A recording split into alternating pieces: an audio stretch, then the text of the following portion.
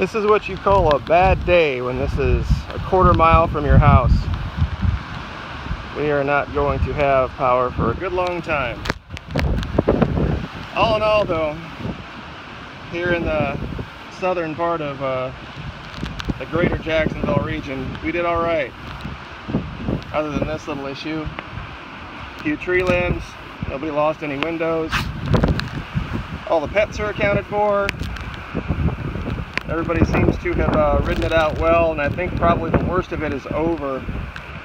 Looks like the storm right now is 100 miles or so north of Tampa and moving north and west.